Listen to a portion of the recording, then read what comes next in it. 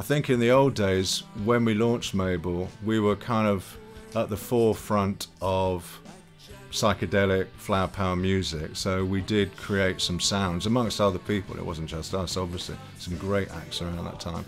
So it's nice to kind of take a flavour of the past but then bring it into the 21st century, and for me that's really what I want to do, because I'm writing a lot of new material, and to bring the Mabel Greer sound but into the 21st century and up it a bit and make it more exciting. And also, one of the things we like to do is not just have one genre of music. I like to play different styles. So it's really, I would describe the new Mabel Greer's Toyshop as psychedelic fusion. So it's psychedelic from the old days, but it brings in a bit of Eastern music, a bit of Balkan music, a bit of country music, a bit of everything, and throws it into one.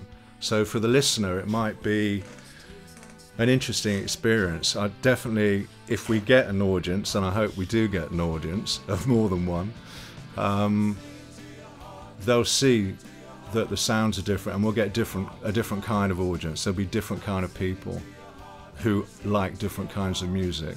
So I think that's probably one of the unusual things we have, is that the music's going to be very varied and there'll be a lot of surprises in there. So it keeps it interesting, because listening to the same old stuff, certainly for me, it's not where it's at anymore. So Mabel's coming along with some great new stuff, so I hope you enjoy it.